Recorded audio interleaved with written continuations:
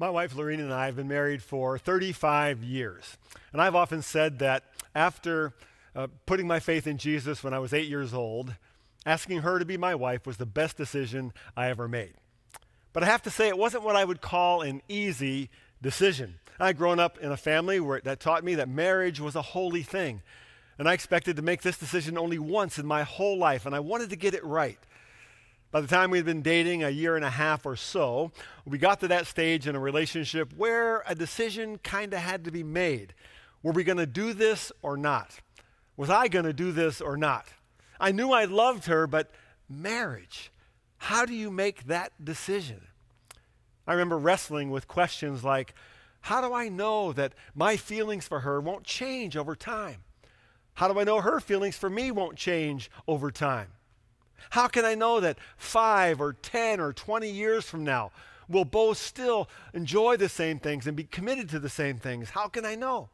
How can I know she'll be a Cubs fan? But mostly I found myself asking, is she the one God has for me? Is she God's plan for my life? We're in a summer-long series called Did God Say That? And we've been looking at a series of sayings that sound like something God would say, but turn out to be only part of what God actually did say in His Word. In the last couple of weeks, Pastor Jeff has talked to us about money is the root of all evil. Last week, it was love the sinner, hate the sin. And by the way, if you didn't get to hear either one of those messages, go back, watch online, some really, really good stuff there. Today, we're going to take on this saying, God has a perfect plan for your life. God has a perfect plan for your life. Does He? Is that true? Does God have a perfect plan for your life and for my life? Well, here's my short answer. Yes and no. Let me try to explain. Now, throughout the Bible, it's true that we find verses like this, Psalm 139. Your eyes saw my unformed body. All the days ordained for me were written in your book before one of them came to be. Now that sounds like God has a plan. Or a more familiar verse, Jeremiah 29:11. For I know the plans I have for you, declares the Lord. Plans to prosper you and not to harm you. Plans to give you a hope and a future.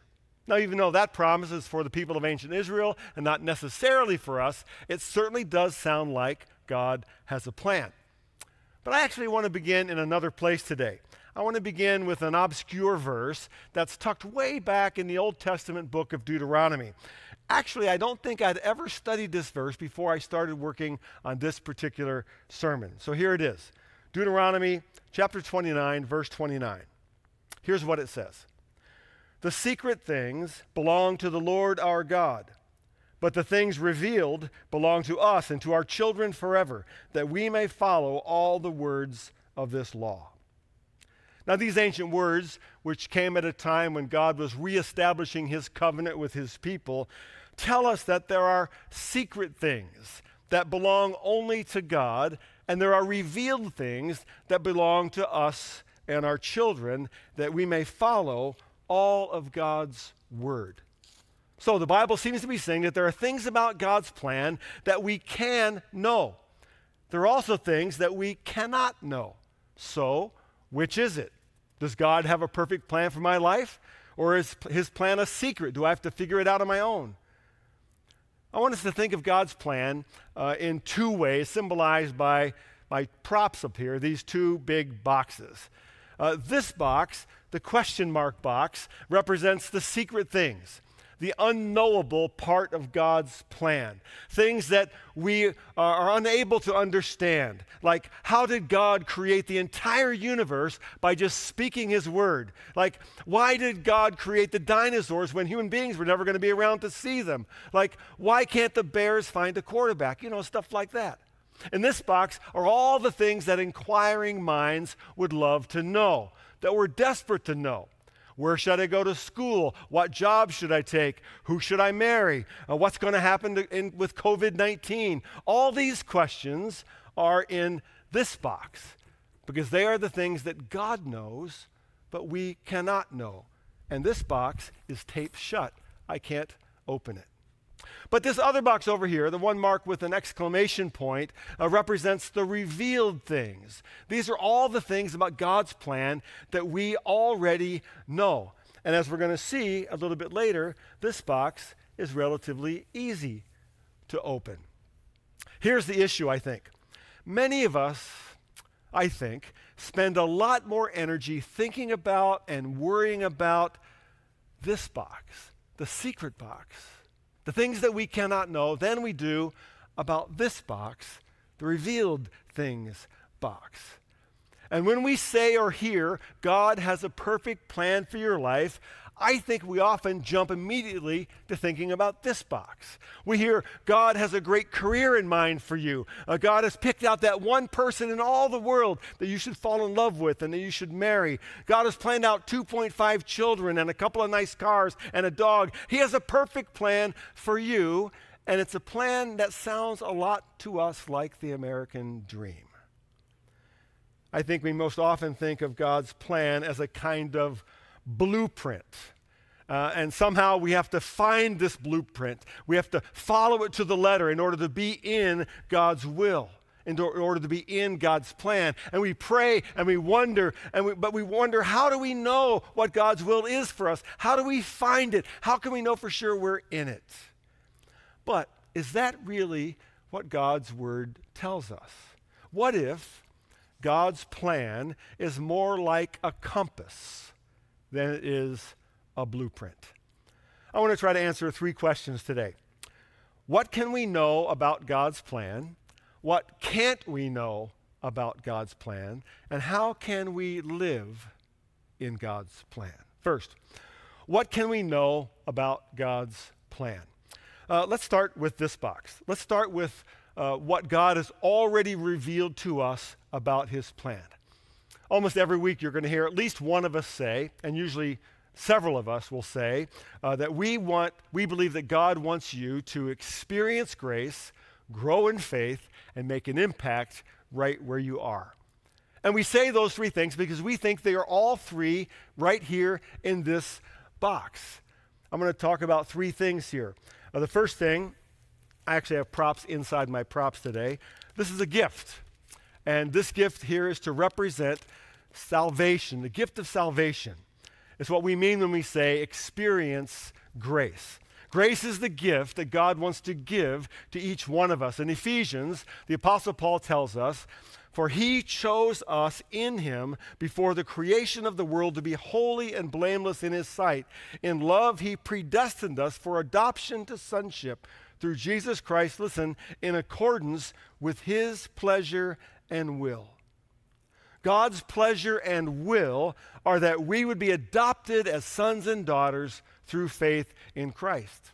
Again, Paul in 1 Timothy chapter 2. "First of all, then, I urge that supplications, prayers, intercessions, and thanksgivings be made for all people. This is good and is pleasing in the sight of God our Savior, who desires all people to be saved and come to the knowledge of the truth." Now that's pretty clear, I think.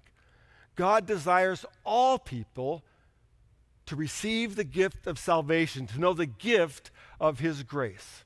So God's revealed will, God's plan for your life begins with a relationship with himself.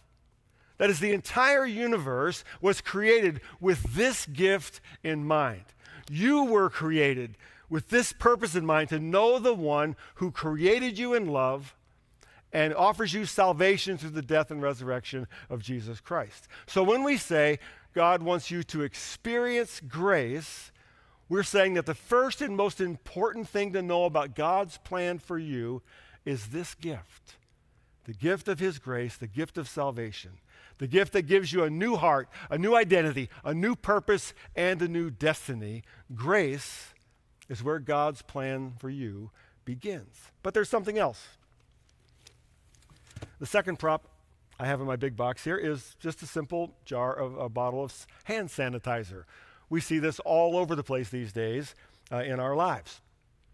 And I'm going to explain why I'm using that as an image here in just a minute, because it's to symbolize sanctification, the second thing God wants for us. I'm going to explain that word in just a minute. It's what we mean when we say grow in faith. In Colossians chapter 1, Paul writes, "And so, from the day we heard, we have not ceased to pray for you, asking that you may be filled with the knowledge of his will," that's God's plan for salvation, "and all spiritual wisdom and understanding, so as to walk in a manner worthy of the Lord, fully pleasing him, bearing fruit in every good work, and increasing in the knowledge of God." So once we experience grace, the gift of forgiveness, and the new life we have in Christ, Paul says we are to then walk in a manner worthy of the Lord. We are to bear fruit in every good work. We are to increase in the knowledge of God. He's saying that God wants us to grow in faith.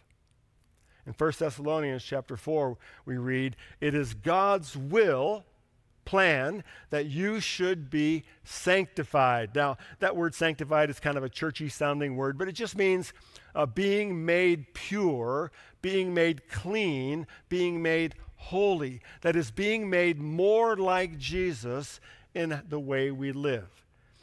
Paul is saying that when we experience grace, we receive this gift, we are born again with new hearts through the forgiveness of sin, but we also have a new identity. We are to put off the old self, put on the new self, and grow to become more like Jesus himself. Thirdly, let me take the gift out here again. I have a third prop inside here. Yep, it's what you think it is, a pineapple. Now, some of you may be thinking the TV show Psych. Some of you may be thinking SpongeBob. I'm not thinking either of those things, just that pineapples are fun. And I want it to represent what it means to bear fruit. To bear fruit. This is what we mean when we say to make an impact where you are. So God's plan is for each of us to experience the gift of his grace, to grow in our faith, to become more like Jesus, and then it says to bear fruit. Now, what does that mean? Well, Paul tells us in Galatians chapter 5. He writes, "But the fruit of the Spirit is love, joy, peace, patience, kindness, goodness, faithfulness, gentleness, self-control. Against such things there is no law." These are the personal qualities, the spiritual qualities that the Holy Spirit wants to grow in each one of us all the time. Years ago, I had a conversation with a young husband and father named Tom. He had come to faith just in recent months, had been recently baptized. And so I met him in his home for coffee back when you could do that sort of thing, just to see how he was doing, how he was growing. And then he said to me this. He said, "Pastor Brian, it's the weirdest thing." He said, "For most of my life, I've struggled with self-control, especially with my anger, with my temper. But these last few months, I've noticed that I've just been way more patient than ever before." I told him, "Hey, I don't want to freak you out, but that's the work of the Holy Spirit in your life." And then I quoted Galatians 5:22. The fruit of the Spirit is love, joy, peace, patience. And when I said the word patience, Tom looked back at me and said, "That is so cool." Yes, it is. And all this is in this box, the revealed things box. But there's a lot more too.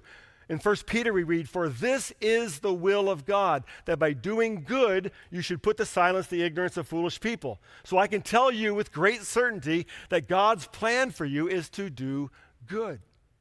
In 1 Thessalonians 5, we read, "Give thanks in all circumstances, for this is the will of God in Christ Jesus for you." I can tell you with great certainty that God's plan for you is that you be thankful. In 2 Corinthians 9, Paul writes, "You will be enriched in every way so that you can be generous on every occasion. And through us, your generosity will result in thanksgiving to God." I can tell you with great certainty that God wants you to grow in generosity. The point is, we can know a great deal about God's plan for our lives. It's right here in the revealed things box. But we do need to talk about something else. Secondly, what can't we know about God's plan? Now let me ask an obvious question. Who saw this coming? I mean this. I'm preaching here to an empty room. You're watching this from your home.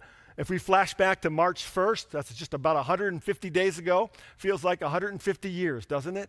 Who saw a global pandemic coming? Who saw face masks and social distancing and canceled graduations and canceled sports seasons and church buildings closed and economic disaster and political upheaval? Who saw it all coming? And this leads me to this box, the secret things box. Two main things we cannot know about God's plan. We cannot know the future. Proverbs 27 says, "Do not boast about tomorrow, for you do not know what a day may bring." I have a weather app on my phone. My guess is you do as well. You probably checked it a couple times already today. I check it several times a day and want to find out, what's it going to be like? Is it going to be hot? Is it going to be windy? Is it going to rain? What's it going to be? How can I plan? What's the weather going to be tomorrow? How about this weekend? But here's the thing. Forecasts change. Sometimes they change multiple times in one day. As educated as we might be, as much technology as we have as human beings, we simply cannot know the future.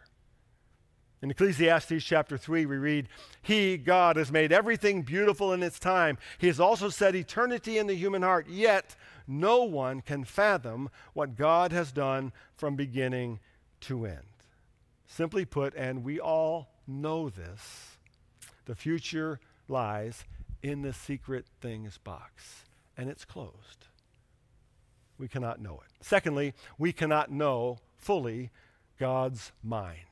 We cannot know the mind of God. Isaiah chapter 55 says, "For my thoughts are not your thoughts, neither are your ways my ways, declares the Lord. As the heavens are higher than the earth, so are my ways higher than your ways, and my thoughts than your thoughts." In his book, Wishful Thinking, an author named Frederick Buechner says it this way: "Theology is the study of God and his ways. For all we know, dung beetles may study humanity and our ways and call it humanology. If so, we would probably be more touched and amused than irritated. One hopes that God feels likewise." We cannot know fully the mind of God. We don't know how God knows each one of us by name, and yet the Bible says that he does. We don't understand why God allows certain things to happen, terrible things that happen in the world around us, and maybe even in our own lives, yet the Bible says God makes all things work together for good for those who love him. We don't know how exactly this spiritual technology called prayer works, and yet Jesus taught us to pray. We don't know when Jesus is coming back, only that he promised to do so. We don't know. We cannot know, because all these are in this secret things box. So, how then do we live in God's plan? How can we know we are living in God's plan? I think we have to focus on the right box. And we do that in three ways. First, by knowing his word. Know his word. Psalm 119 says, "Your word is a lamp to my feet and a light to my path." Your word is a lamp to my feet and a light to my path. This is why every single sermon you hear at Chapel Street Church will be anchored in God's word, because it's a lamp to our feet and a light to our path. A couple of years ago, I had a conversation with a man. I think we were in Starbucks, and he was wrestling with a certain business opportunity that had come his way. It would have been extremely lucrative for him, but it would have been somewhat hurtful to others, people who had trusted him. And he was asking me the question, is this opportunity God's plan for me? I mean, it's a lot of money. It's a game changer for my family. But interestingly, he eventually answered his own question through his understanding of God's word. And he went back to a text Jeff actually taught on a couple of weeks ago, where Jesus said, "You cannot serve both God and money." He decided not to take the opportunity. See, God's word is the lens through which we can see his plan most clearly.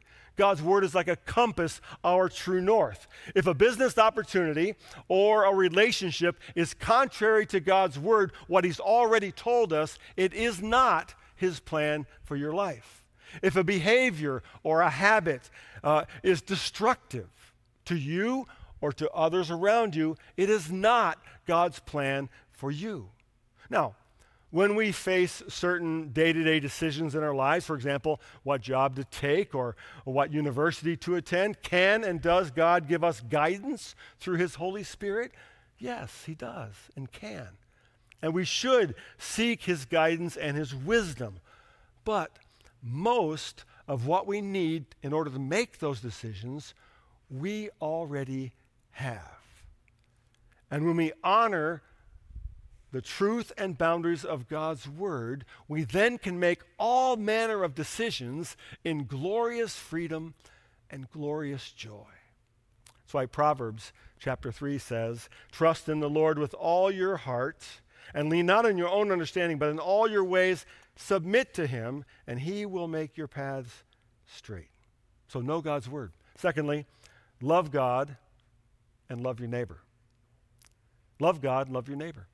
Jesus couldn't have been more clear when asked what was the greatest commandment, what God wants most for us as his people. Here's what he said, Matthew 22. "And he said to him, you shall love the Lord your God with all your heart and with all your soul and with all your mind. This is the great and first commandment. And a second is like it. You shall love your neighbor as yourself. On these two commandments depend all the law and the prophets." I was thinking about that this week. We all know this. It's like, yeah, duh, I know Jesus said that. But I was thinking about it. Jesus said this some 2,000 years ago at a time and in a place where the world was divided politically, ethnically, culturally, socially. The Romans ruled the Jews. The Jews hated the Romans. Even within Jewish culture, there were divisions and hostility between the Pharisees and the Herodians, between the rich and the poor, between ordinary people and the hated tax collectors. Into that divided and hostile and violent world, Jesus said, love God, love your neighbor as yourself. And he says the same to us today. In our divided politically, divided socially, divided economically, in our divided world. When we love God and our neighbor, we are living in and living out his plan for our lives. Thirdly, we can understand and use our gifts. In 1 Peter we read, "As each has received a gift, use it to serve one another as good stewards of God's varied grace." The Bible teaches that when you come to faith in Christ, you receive the gift of forgiveness, the gift of salvation, the gift of the Holy Spirit, and then the Holy Spirit gives you a spiritual gift or spiritual gifts to use for his purposes. Paul writes in Ephesians chapter 2, "For we are God's handiwork, created in Christ Jesus to do good works, which God prepared in advance for us to do."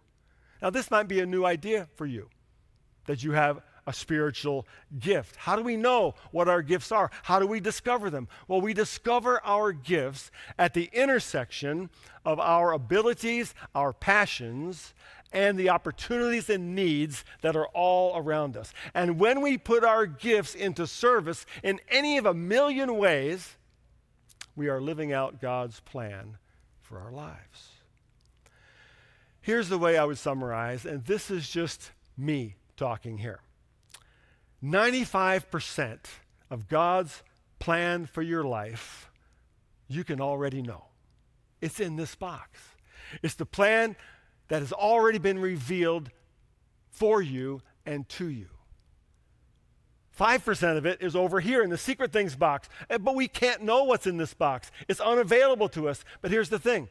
When we focus on this box, when we receive God, the gift of God's grace, when we apply ourselves to growing in our faith, to sanctification, becoming like Jesus, when we bear fruit by using our gifts in his service, then the things in this box we can leave to God. We can trust those to God. Right during that time, when I was wrestling with the decision of marriage, I happened to join a short-term mission trip to South America. At one point on that trip, our team was in a village in a very rural part of Bolivia, which felt like it was 10,000 miles from anywhere. And late one night while there, I took a walk to try to see the Southern Cross, which is a constellation of stars only visible from the southern hemisphere. And as I was walking, looking at the stars, all this stuff is swirling in my mind and my heart about whether or not to make the decision to get married. So I looked up at the night sky and I just started to pray in the best way I could. I prayed about all my questions. Lord, will she change? Will she want the things I want? Is she the one? Is she your plan for my life? And then, in just one of the handful of times, I can say with as much certainty as I know how, that God whispered to me by his Spirit. I sensed him say, you just worry about being the man I've called you to be, and I'll take care of her, he said. What he was saying is, invest yourself in this box. Invest yourself in what you already know that I want for you, and then trust me with this box. So, does God have a perfect plan for your life? Yes, he does. But not perfect in the way we usually think of perfect. But it's good. And it's not over here in this box. We shouldn't spend our time and energy worrying about this box. It's right over here in what he's already revealed to us, what he's already given us. We can know his plan for us. We can live in his plan for us. And we can live out his plan in our world. Would you bow as we pray together? Lord God, how we thank you today for your word. We worship you as the God who knows and controls all the secret things. We thank you for revealing to us through your word your great and good plan for each one of us. We thank you for the gift of your grace. Teach us to grow in faith. Teach us to bear much fruit and to live out your plan in the world. In Jesus' name we pray. Amen.